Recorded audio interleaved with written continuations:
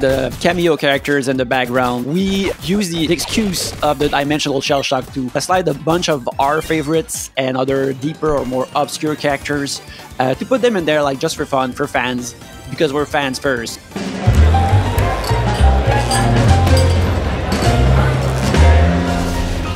Hello, everybody. Welcome to another episode of PlayStation Underground. You got Tim here.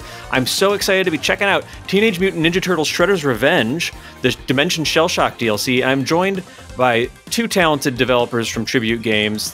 Thanks for joining us, Frederick Gemis, the game designer. How are you doing? Doing good, you? Doing really well, thanks. And Yannick Belzil, scriptwriter at Tribute. How are you doing? I'm doing great. Excellent. So, gosh, I'm so pumped that we're going to be getting more Shredder's Revenge. Just to start off with, I see we're checking out Usagi here. I want to talk a bit more about this new character, but I also know this is sort of our first real extended look at the new survival mode. Can you tell us a little bit about what makes this mode unique for Shredder's Revenge? Yeah, so the survival mode for Dimension Shellshock is basically a completely different game mode. And in this mode, the players are traveling across the multiverse from the Teenage Mutant Ninja Turtles in order to assemble and collect dimensional crystals that have been stolen by a mysterious figure. Oh. And the players travel through multiple arenas where they'll fight hordes of enemies, including even new enemies, and collect crystal shards in order to complete each of the universe's crystals. Great, and I see there's a decision here to be made between, looks like a vial of ooze with Rocksteady's face over it and another power-up. What's going on here? So basically, every time you finish a combat challenge, you have choice between two rewards, and as you can see right now, the player picked a perk, and the perks, what they do is that they give bonus effects to the players for a set amount of time. So in this case, it is a speed boost that is equivalent to the combo string that the character is doing. So the more hits that you chain together, the faster your character becomes, and it gets like to crazy speeds. Nice. Speaking of speed, how is Usagi doing in terms of speed compared to the other characters? With Usagi, we really wanted to try something different than what we had with the other characters, and the idea that we went forward with is to try to make it more like an aerial character, so a character that would be more, better adapted for the air attacks and such. So we decided to. Oh, but something I think is happening on screen right now. Yeah, Shredder's in there. Oh man, yeah. You picked up a vial of ooze, and now we're playing as Shredder, which is incredible. So yeah, can you play as enemies within survival mode if you choose those power-ups? Yes.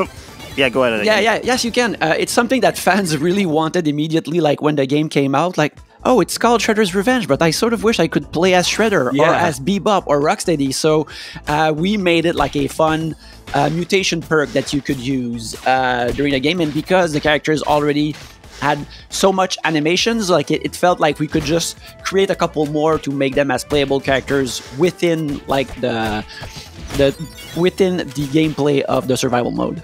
That's awesome. It looks great. It looks like he was always meant to be playable. It just like it fits so well.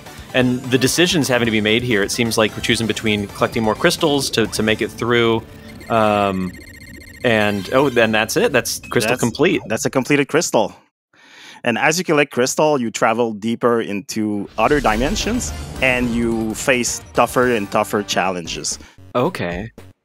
So for here example, it looks like we're jumping into an 8-bit battleground, which is incredible, bringing me back to my childhood when I first fell in love with Turtles games. And so we're still within the survival mode here, but yeah, am I seeing like a filter including, on top of this background? Tell me a little bit about this design for the stage.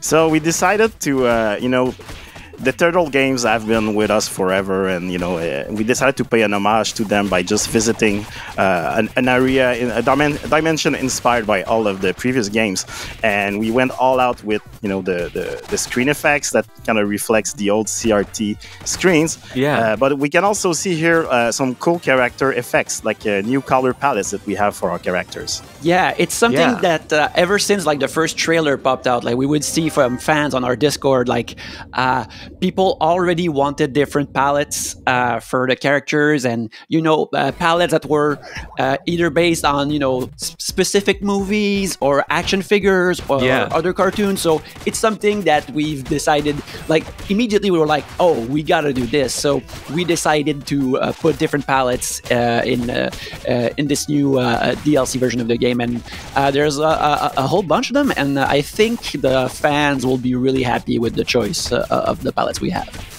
They look fantastic. I love the backgrounds. Like, they're so authentic. And I'm hearing a little bit of a sort of 8-bit inspired music there as well.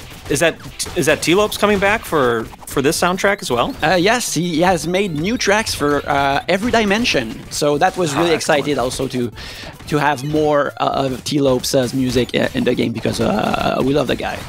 That's awesome. Yeah, a few screws loose from the full game was like on repeat for me for, I don't know, a solid month. So I'm so excited for more 8-bit tracks.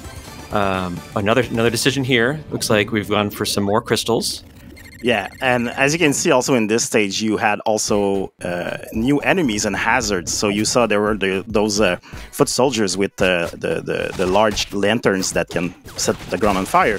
And here you have unique traps that appear in each dimension. So each dimension has new hazards and things to avoid to mix up the fight a bit. Yeah, we can see some foot soldiers have different masks on, which denotes that they might be a different type of foot soldiers, and they might be harder to fight. No, that's really great. It seems like this is such a natural evolution for folks that want, some more challenge from their Shredder's Revenge experience. And now we're jumping ahead to Omnichannel 6. So this is looking like a whole other dimension. Whoa, man, these outfits are awesome. April's looking great in a black jumpsuit. Like, what are we looking at here? So in the Omnichannel 6 dimension, basically it's kind of a future dimension. This is something that happens when you travel a bit further into the dimension. So it's not a starting one. It's getting a bit tougher, and as you can see, we have tougher enemies. And as Yannick mentioned, we created over 100 more different unique combat challenges. But these combat challenges, they kind of update as the game goes on. So if they get progressively harder, and we have introduced a notion of having enemy ranks. So basically, you have enemies that get tougher, they have more HP, they're more aggressive. Some of them even have new attacks. So the game does, get a bit more challenging. So it's really a test of skills. I'd like to point out that the cameo characters in the background, both Kerma, the turtle from Shellrilla, and Cuddly the Cowlick from the old TMNT Archie comics. These were characters I really wanted to slide in somehow in the game, and we use the excuse of the dimensional Shellshock to slide a bunch of our favorites and other deeper or more obscure characters to put them in there, like, just for fun, for fans, but because we're fans first. So it was like we can see Fugitoid and Armagon in the background. Like, seeing also our awesome animators create these new characters just for an instant was a real treat. Yeah, that's great to see Fugitoid back there. I know he's important to the history of Turtles and everything, so that's super fun. There was the core game for Shredder's Revenge is just like dripping, like the ooze itself, with references and examples of your love for Turtles. And so it's so fun that this sort of dimensional Shellshock situation really opens the doors for this. So. Coming out absolutely. When the first arcade game was kind of very faithful to the show, but then the second arcade game, Turtles in Time, was basically just Turtles having fun. It was just a wild ride through time travel and such. And this is kind of how we wanted to approach a DLC. We wanted it to be something that would feel like almost like a sequel, but that would go further than what we previously saw in the game. And that's why we really wanted to go with the multiverse and explore all of these new locations, which is also an excuse for more cameos and little Easter eggs. But I think it's a good refreshing experience for sure from the main game. Definitely.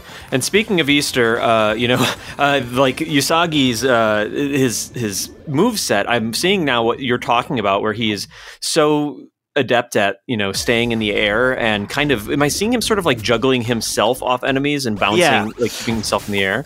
So as I was saying, we wanted to unlock a new dimension of gameplay with Usagi, so we really focused on giving him a lot of air control. So basically, Usagi is the only character who can do a real double jump, meaning that he can, start a jumps in a direction and course correct if he wants, like to get out of trouble or to readjust for new attacks.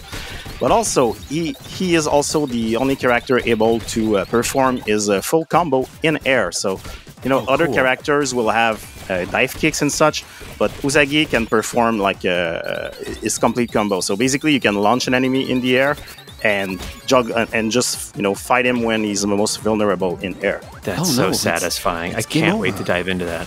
Oh no, it's not. Oh, there we go. Well, a stunning performance by the players on this. We were looking at pre-recorded gameplay on PS5, but that was so exciting. Frederick and Yannick, I just wanted to say thank you so much for joining us on PlayStation Underground. I'm pumped that Teenage Mutant Ninja Turtles Shredder's Revenge, the Dimension Shellshock DLC, is going to be out on PS4 and PS5 later this year. So thanks again for joining us. Our pleasure. Pleasure.